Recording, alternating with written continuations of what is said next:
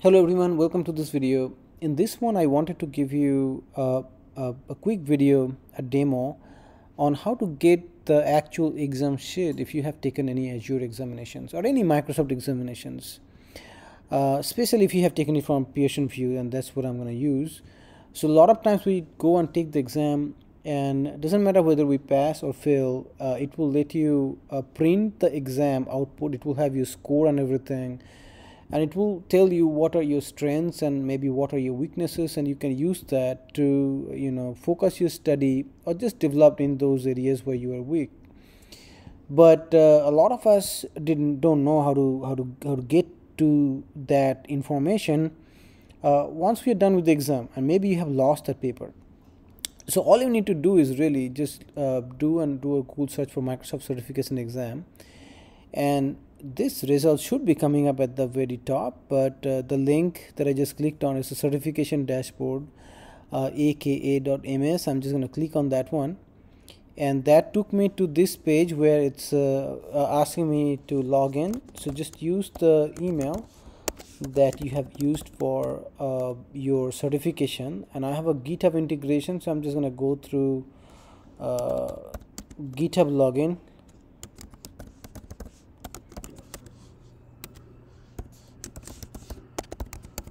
You may not have to do this step, but once you are logged in, this one will bring you to the dashboard. Okay, so what Microsoft call it, the learning dashboards, and I'm going to give you this particular link to you in this video.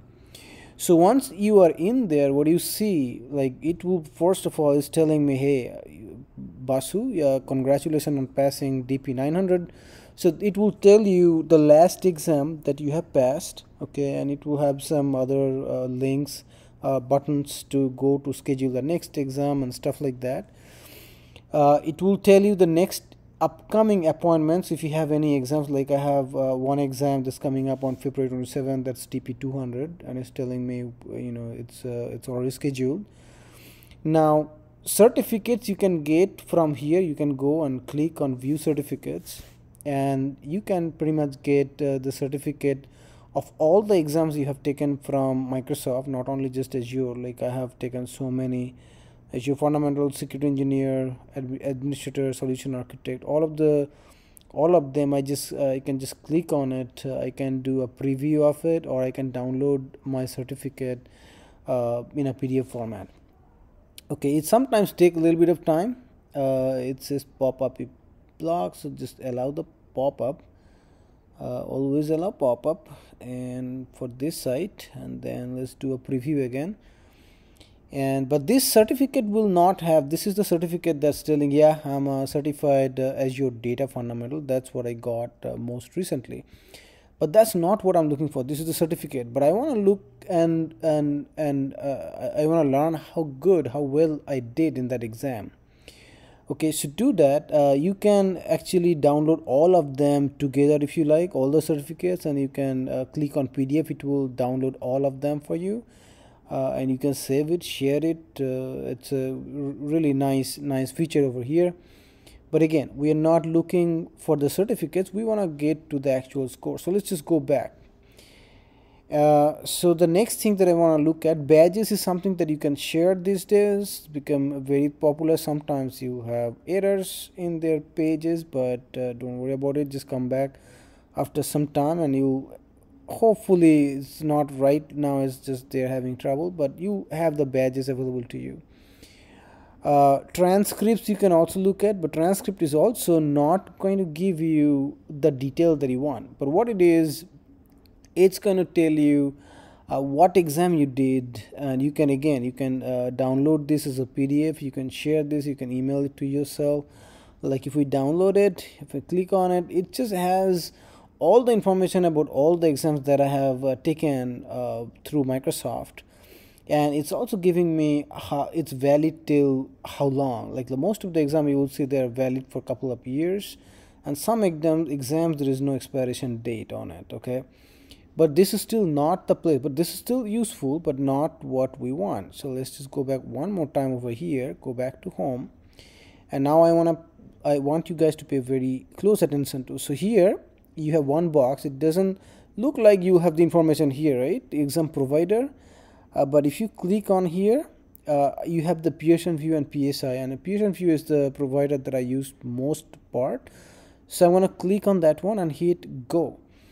Okay, so it's gonna take me and tell me how many exams I have scheduled through Pearson Vue and what's the status of those exams. Okay, so now it's now being transferred to the Pearson Vue side to complete your transaction. So although this is what happened, yeah, it's over here. So if it took me, and if you look at my screen, it's now it's SSO.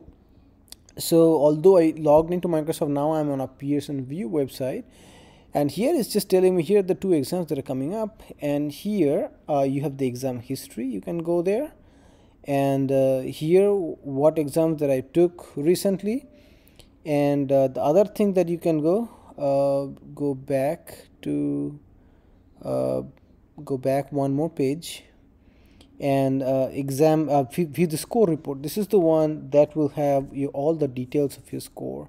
So if you click on this particular link now, so this is the exam that I have taken the very last time, and I can click on the view, and this one should bring up the report that I have. So this is telling me that I did pretty good for this exam. I scored 914 for that exam, and for the most part I did very well in all 4 sections of this exam. So I feel pretty good about the data fundamentals and my knowledge about it. And this is the area where you can kind of look at what if I compare with the other exam takers where I stand right now. They're saying describe code data concept. It's comparable, so most people know about what I know. Describe how to work with relational data. Seems like I know a little bit more, or I did a little bit better than most people. And same way, describe how to work with the non-relational data. I did a little bit better. And describe on Azure Analytics workload. I did fairly okay. So that's about it. So now you can download this and use it for the next exam. Especially if you didn't pass, you can use this information to prepare yourself for the next exam. Alright, that's all I wanted to share in this video. Enjoy, and hopefully if you like it, give me a like, subscribe, and share this information with your friends so they know how to download this stuff. Thank you.